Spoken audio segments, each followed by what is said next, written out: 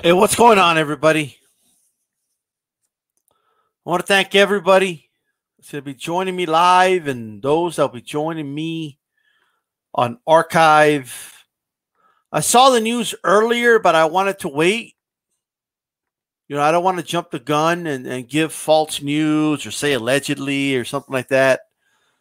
I wanted to be sure about this. I was hoping that this was just a...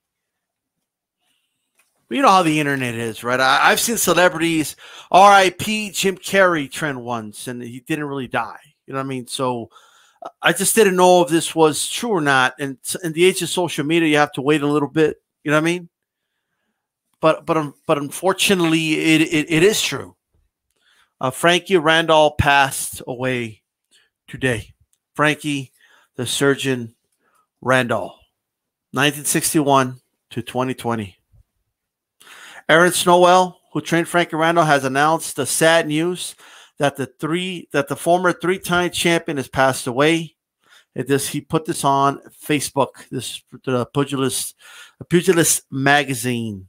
That's it. This man, everyone from Nigel Collins to just about everybody, man, has been reporting this on. At least I'm seeing it on Twitter.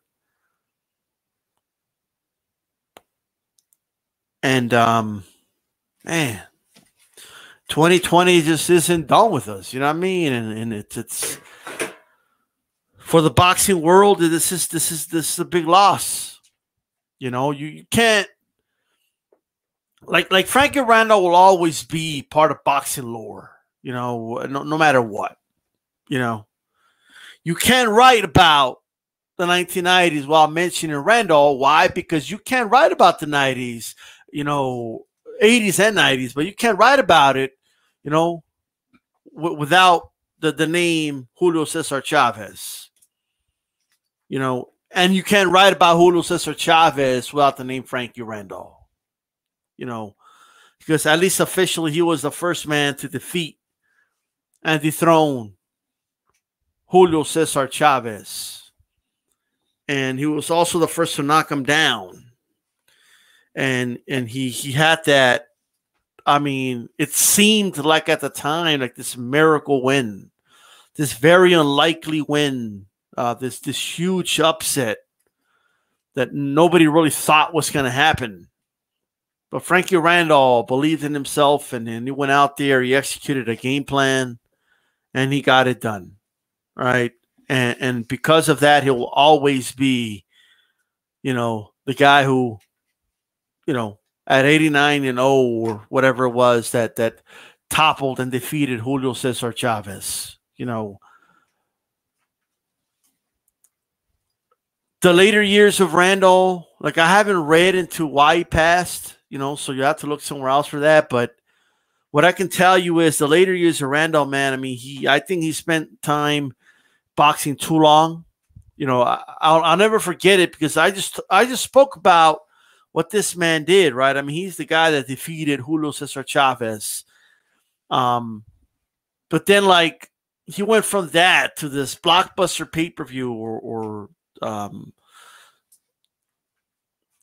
closed circuit, right? He went from that to, I remember he was fighting next door over here in Juarez, Mexico, against like nobody, And it was like at middleweight or something like that. It wasn't even at his weight, and I'll never forget it. It's like man, he went from that to fighting at a Toro Plaza, because he probably needed the money.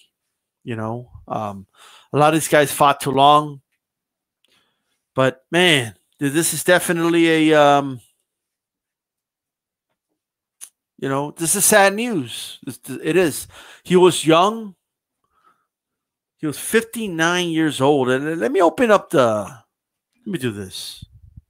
Let me open up one of these stories here. And we'll read it together. Because they're not giving a lot of details as to what happened, And as we get older, we're going to see a lot of the guys that we grew up watching. Like I'm in my mid-30s. You know what I mean? So when I was a little kid or I was a teenager, a lot of these fighters were in their 20s, 30s. You know what I mean? Now they're in their 50s, you know, late 40s, 50s, reaching 60. So like they're getting up there. You know, and as we get older, and someone who's older than us, like a Cano Sports, right? He understands this. Like we're going to see a lot of these guys that we looked up to. We're going to see them pass away, you know. But now in the age of social media, like it's everywhere, right? And this was back in the day. This was just, you know, 20 years ago. You wouldn't just hear about Frankie Randall passing until if it showed up on your news or something, or if you had cable and maybe CNN brings it up. And then maybe you see it on the newspaper, or maybe you don't find out till the Ring magazine comes out and does some memory about him. You're like, what? Frankie Randall passed away? You know, now we get everything right away. You know, let's see. Randall, a superb fighter who was tough, clever, and willing to face the absolute best, is, of course, best remembered for being the first man to defeat legendary Julio Cesar Chavez. Randall had been battling Parkinson's as well as pugilistic dementia and was just 59 years of age. Known as his surgeon, Randall was a brilliant lightweight and light welterweight, going pro in February 1983. And the Warrior was born in Birmingham, Alabama. Was match tough. In his 22nd pro bout, after just 2 years in the ring, Randall defeated Freddie Pingleton via decision. 2 years later, Randall was facing Edwin Rosario in London, England. Frankie Randall dropped the decision to the big puncher. In his first fight for a pro title, Randall held a draw in a return fight with Pendleton and rematch contesting the vacant USBA lightweight title.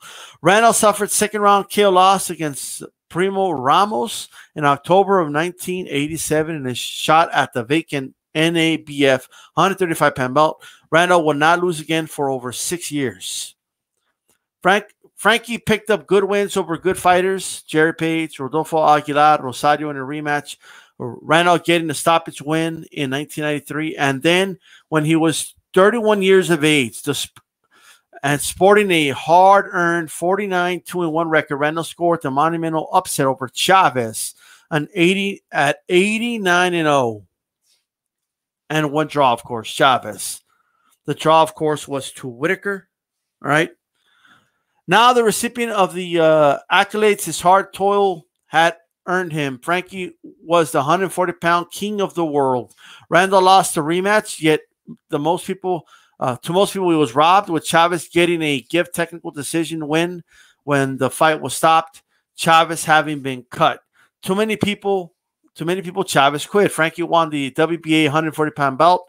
In his next fight, when he defeated Juan Martin Kogi, 2 retentions followed before Kogi beat Randall in the rematch. The end of his fight having shades of Chavez loss with a cut to Kogi by a technical decision. How about that? Sadly, it was all downhill for Randall from this point on, with the former champ losing 7 in a row at one point. By the early 2000s, Frankie was fighting 154 pounds, and he was just losing to guys who would never have beaten him in his prime. And again, that goes back, man. He retired in 2005, by the way, with a record of 58, 18, and 1. I mean, just let that sink in for a moment. He was 49, 2, and 1 when he fought Chavez. He ended his career with 58, 18, and 1. So no matter how you put it, man, this is definitely sad news.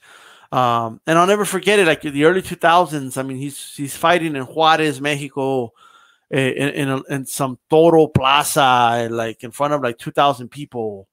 You know what I mean? And it is sad to see a former world champion, you know, fighting in the biggest fights under the greatest lights, you know, having to still be fighting because he needs money or whatever the case is, you know, because I'm going to venture to say that's why he kept fighting, you know, but, and obviously we see the effects, you know, pugilistic dementia allegedly, and, you know, and all that. So that definitely comes from the damage in the ring. And well, I'm sure he already sustained a lot of damage, you know, before he had to linger around. I mean, he took some beatings, man. He took some serious beatings. You know, from 40. I mean, it's just the way it is. You know, he lost 16 times and won around the same amount of times. You know, for the remainder of his career after the Chavez loss, he batted 500 after that. Just people that should not have beat him. So it is what it is. Okay, shout out to Bruce Ghost.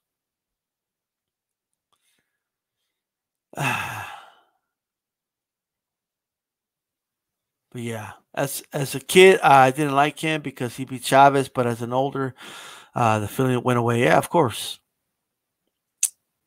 But shout out to Apple Type, Santel Media, JC. All right, guys. I'm out, guys. Peace.